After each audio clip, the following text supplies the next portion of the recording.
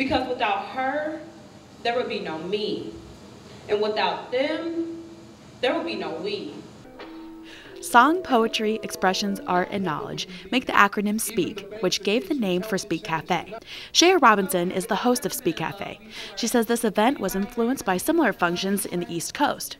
We went out there and saw that these poetry events were in these small cafes that would serve sweet potato pie, which is something that we still do now, and he really loved it, so he brought it back.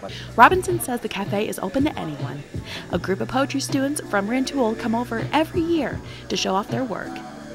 I always look forward to having them there. It's really cool to see the youth, because that's going to be the next leaders of the Speak Cafes or any poetry program or arts in this area. So Speak Cafe allows all performers to express their thoughts and feelings on any issue that they choose through any medium of performance. Sonny Toure is the DJ for Speak Cafe. He says the cafe is not just about expressing yourself personally, but politically as well.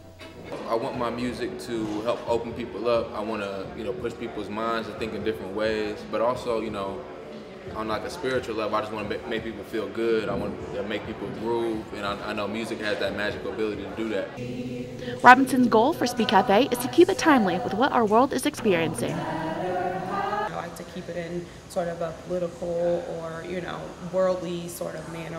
Speak Cafe occurs during the first Thursday of every month. In Champaign, I'm Cassandra Smith, UI7 News.